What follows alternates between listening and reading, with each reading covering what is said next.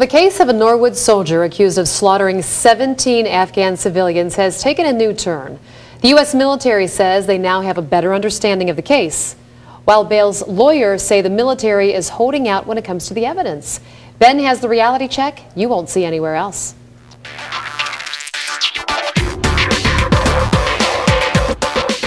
It's such an important story, and yet one that's being covered by the media with such little interest.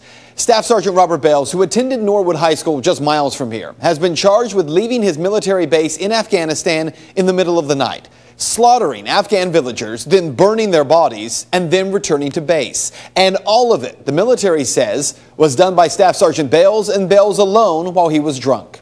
As Reality Check told you 2 weeks ago, the military's original story here, it didn't quite add up with the investigation that was conducted by Afghani officials, or with the eyewitness reports first shared with Reuters. An Afghani parliamentary probe team has concluded an investigation and says up to 20 American soldiers were involved in what happened. It's based on interviews with witnesses. They say it does not add up to one lone soldier. The team spent 2 days in the province where this all happened. They interviewed the families, tribal leaders, survivors, and they collected evidence. And what they say they found indicates that that attack lasted for 1 hour, and it involved 2 separate groups of American soldiers. The 2 villages where these massacres happened, they are 1.5 kilometers apart. That's just under 1 mile. Since our report, the U.S. military has updated their version of events. Investigators now say they believe that Bales split the slaughter into 2 episodes, returning to his base after the first attack and then later slipping away again to kill again. 2 American officials leaked this information to the press, but they did so anonymously. Now, what the military officials did not explain through this leak is how Bales would have walked to one village, which would have been a round trip of 2 kilometers, carried out the slaughter of civilians, including burning their bodies, and then walked back. Then left again the same night, walked another round trip of 2 kilometers, carried out another attack, and then returned to base again, all of it without drawing attention from anyone.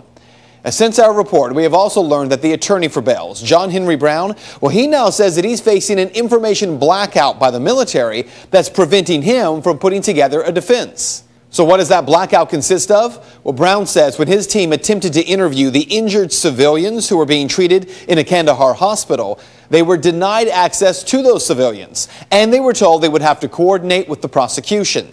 The next day, prosecutors interviewed those injured civilians without Brown's team. Then, Brown's office found out shortly afterward that those civilians were all released from the hospital, and there was no contact information for any of them.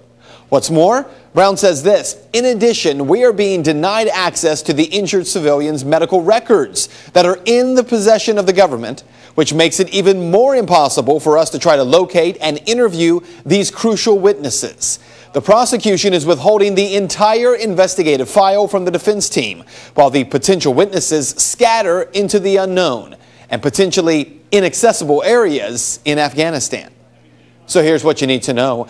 In no way am I trying to make a case for Staff Sergeant Bales or proclaiming his innocence. But what I am making a case for is for the facts to come out. Why would prosecutors not allow the defense to interview witnesses or victims? The way this case is being handled is anything but transparent, as is the process of anonymous sources leaking information. Listen, I know it's common practice in media, but it also allows for a lack of responsibility for where that information is coming from and whether or not it's truly accurate. And that is Reality Check. If you would like to make your voice heard on the story, you can head over to Ben's Facebook page. You can find it by searching Ben Swan, WXIX.